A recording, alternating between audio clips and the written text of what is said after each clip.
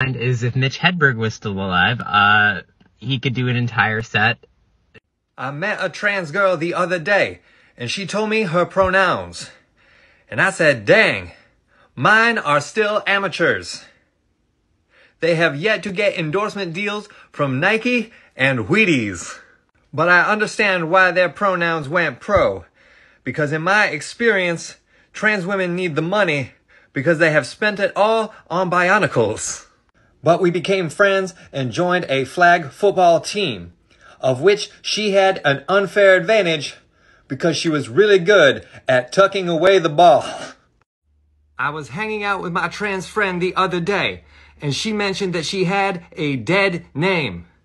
And I said, I am sorry for your loss.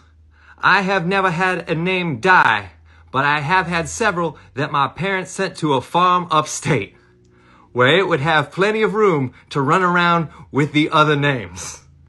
Then we went to a bar, and I ordered us tequila shots, straight no chaser. And she said, what a coincidence.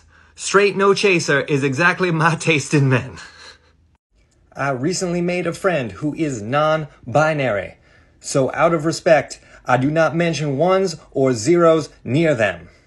We started hanging out more, and I found that they had the greatest style of all time. They either dress like a librarian from a small prairie town, or like they are on their way to a luau. People often ask me what my non-binary friend was born as. A baby. We're not so different after all. The other day, my non-binary friend introduced me to their boyfriend and said he was a trans mask. For some reason, he did not like it when I touched his face and said, wow, it is so lifelike.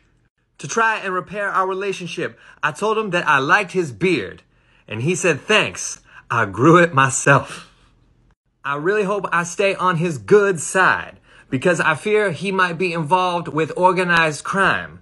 Because his partner said he always keeps a strap nearby and he knows how to use it. I was hanging out with my lesbian friend the other day, and she was telling me about a date she went on. I asked how it went. She said it was only okay.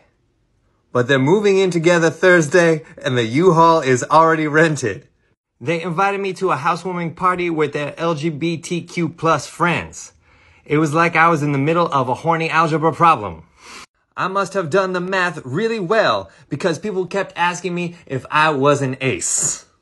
I was not sure if I was underdressed or overdressed for the occasion because everyone either looked like they were on the way to the gym, a Hawaiian vacation, or were an extra in What We Do in the Shadows.